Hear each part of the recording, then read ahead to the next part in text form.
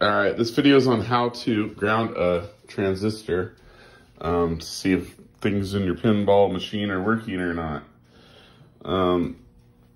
So this is Pirates of the Caribbean. My buddy doesn't have any wire. I'm trying to tell him how to do it. Texting, so I figured I'd rather just make a video. So I'm using a hanger because he doesn't have any wire, so I told him to improvise. So basically it's pretty easy. See the ground strap there? This guy here. I just hooked the hanger around the ground strap up here. And these are transistors.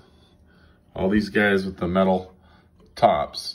Now if you want to see if something's working, now you'll hear it when I touch it, watch. Hear that? I just shot the pinball out. You can touch any one of them. Each one of them does a separate thing. See, that one's to the ship. So I'm touching it, and what happens? The ship moves. Now, touch this one. It must be a lighting effect or not used. They all do something different though. See, that one's a flipper. I don't know if you can see what I'm doing, but I'm just touching the top of it. Notice it puts a little spark on there. But notice that one does the light. See that, Joe? I'm just holding on there and the lights will flash, okay? That's what I'm saying. They all do something different. This row is probably flippers and whatnot. I know I'm not using a wire and I should be just showing my buddy because he doesn't have any wire. I don't know how you don't have wire though.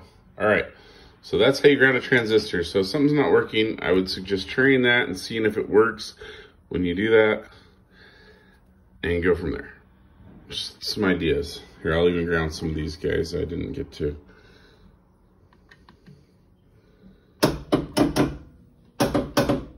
They all do something different though. They're just a circuit that goes. You hear that one just click? It's probably to a light somewhere.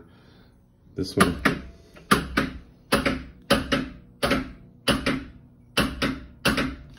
And that's how they work basically.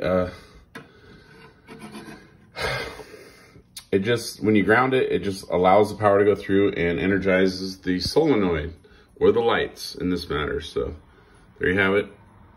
Good luck.